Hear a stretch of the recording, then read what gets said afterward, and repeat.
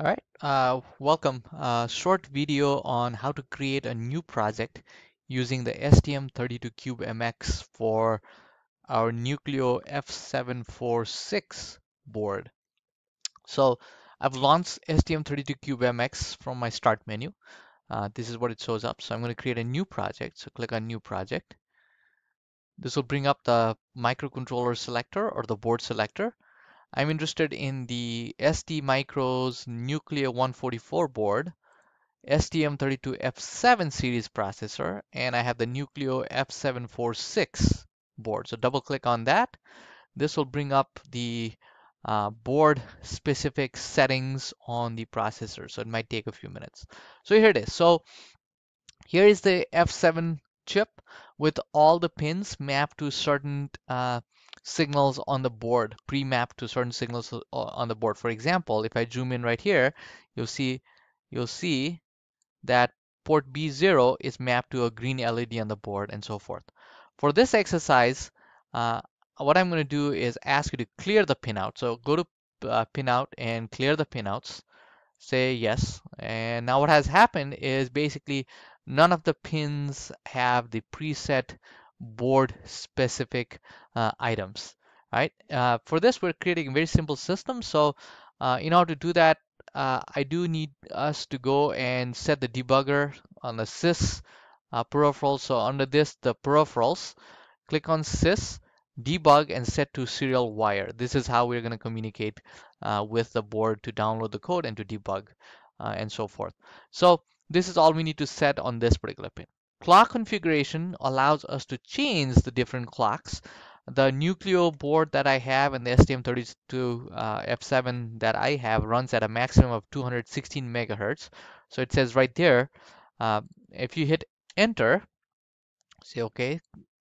When you hit enter, this clock configuration for the different peripheral buses get adjusted based on the edge clock that I chose. And the Nucleo board does not have an external crystal, so an internal 16 megahertz RC oscillator goes through a PLL circuitry that's generating the 216 megahertz clock that I asked it to generate. So that's all that's necessary in this. You could change this based on your desired clock requirements. If you want to have HSC external crystal, which might be important for some projects, then you'll have to actually populate the board with a crystal. Under configuration, so this is the default. In this case, we actually will not do much. In this case, all we'll do is basically explore the Cortex M7. Since by default it uses the AXI flash, let's actually change that to a TCM, tightly coupled memory interface. When you do tightly coupled memory interface, the ART accelerator gets enabled by default, and an instruction prefetching also gets enabled by default. So let's leave it at that.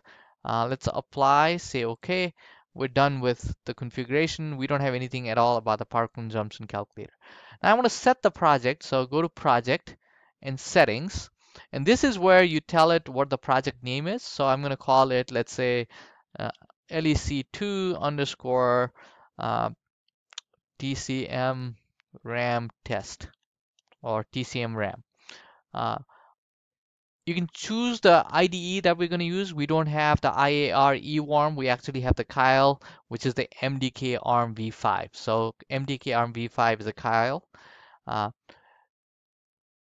Code generator tab, I like to do copy only the necessary library files. And I also like to check the generate peripheral initialization as a pair of .c, .h files per peripheral. Say OK. Okay. Now we've created the settings. Now I just want to emphasize that on the Cortex M7, you could have left this by default at AXI interface. For just the purposes of this video, I changed it to TCM interface, tightly coupled memory interface, which takes us more towards a real-time processor than the AXI flash. There are techniques on AXI flash we'll see we can use with instruction cache to match the performance of the TCM flash. So I do this. Now, basically hit the generate source. You can also get to that from the project menu and say generate source. So right now it's taking all the configurations that I've set in this STM32CubeMX window, and it's applied that and it's created a project. So I can either do open folder to see where the folder is. So let me just do open folder for now. So this is basically what it created. So this is what it created. If you look at this, uh, that's this .ioc is actually the CubeMX project. You can double click on it and it'll launch CubeMX next time. MDK-ARM is where the Keil Microvision project. So that's the Keil Microvision project. If I wanted to launch it, this is what I would click. And then there's a source flight, like it includes all the drivers that I need and the source code. So the main file is right here as well. So let's open up the Keil project. If I open up the Keil project now, it's going to bring up my Keil window. So my Keil window is right here. So this is the Keil window. If I open up the plus sign under applications/user, this is where I'm going to see my main file. Right? So this is the main file. This is what I'm going to edit later on if I want to do certain things with my code. Uh, Here is the SimSys. We'll talk more detail about the SimSys later on. These are libraries. So here's the startup file. Uh, Here is the different things that are associated with the design that I chose. Uh, these are called a hardware abstracted library for the STM32F7. So in other words, a HAL library. So uh, that's the tree. If I wanted to see my project options, I can click on the options here. I can see that the crystal was set to 216 megahertz. Uh, the the RAM block is set to 20 and 80s. That's actually the address of the uh, data tightly coupled memory, and the 200, that's the TCM flash memory. Okay, so we can look at this. In order to compile, you just hit this button, rebuild. So it'll build all the project. It might take a while depending on how many driver files you have in your project. I'm going to pause this for a second and continue when the compiling is done. So it's starting to compile. Right, so my compilation is done. It took a minute to do this. Zero errors, zero warnings. Now everything is compiled. Next time when I need to change something, I will just hit this just simple build instead of the rebuild all, because rebuild all basically tries to build all the libraries, so it'll take a while, whereas build only does the ones that have a change in it. So let's look at the main.c. So the main file that's created, this is auto-generated. If we want to include something in here, we should always include between lines that say user code begin and a user code end.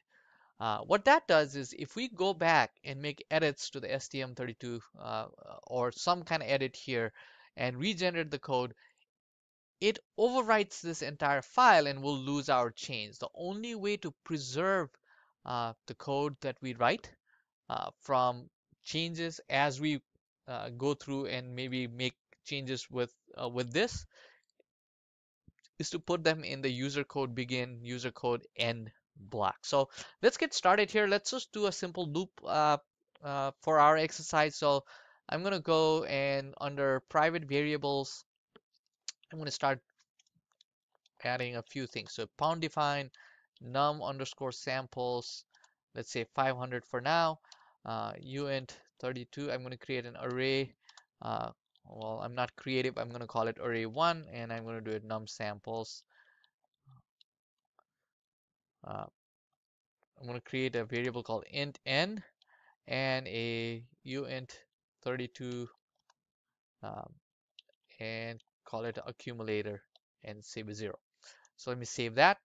That's all under the user variable. Under main, I'm going to go in here, and what I'm going to do is I'm going to basically initialize this array.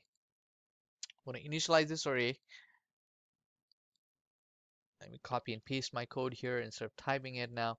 And so I've initialized my array accumulator to a 0. I have a for loop that goes through and populates this array.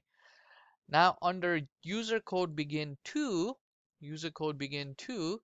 I'm going to place a simple loop again, similar. Uh, and what I'm basically going to do is add through that array. Okay, I'm basically going to add through that array in this case. So here I have my code. Uh, so let's build this. So all changes will build, and this time it should be fairly quick because the only file that it changed is the main.c, so it's done in 6 seconds. Now I have my board connected to through a USB to my computer right now, so I'm going to hit the debugger.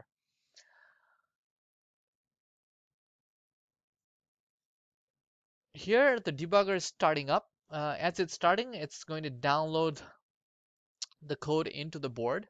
What I want to do is basically two things. Under the memory uh, window, right here on the bottom debug window, under memory, I'm going to put down the address of array 1.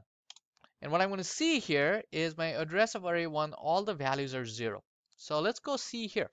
I'm going to put a breakpoint at the beginning of the for loop and the breakpoint right after that for loop. In this for loop, we're basically populating this array. So I'm counting from 0 to 500, and the array is being loaded or initialized right here. So let's see. Uh, I'm going to run.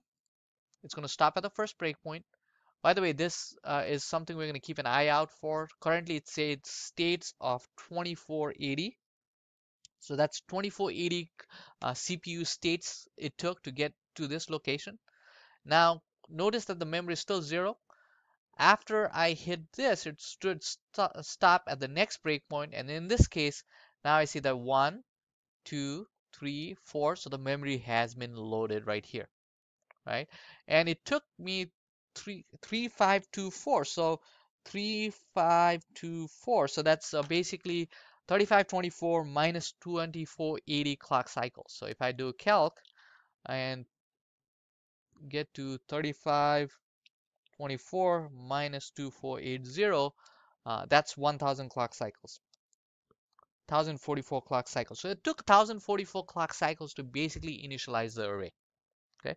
Now I'm going to set up another breakpoint right here at the for loop, and I'm going to let it go till there, right? And in this case, now what I want to do is click on the accumulator, right click, and say add accumulator to watch 1. So this allows me to what's the value of that accumulator. Right now it's 0. I can choose the value of this accumulator in hexadecimal by default, or I prefer decimal in this case. Okay, so that's where I'm at.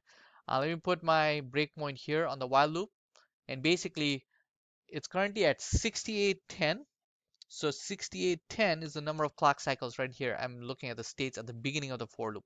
We'll remove that breakpoint so that I don't keep coming back, and I have a breakpoint right at the while loop, and I'm going to hit run. When I hit run, I stop at this while loop, and this tells me I have a total of 8088 clock cycles. So that's a total of 8088 minus 6810. That's 1278 clock cycles to basically go through that array and add it. So there's a total of 500 variables there. So we did 500 iterations of the array. So 1278 divided by 500, that's about 2.5 clock cycles uh, per uh, per summation, right? So when I add a number 1 to 500, actually what I expect is 124750. That's the result, and I verify that that is in fact the correct result. Okay.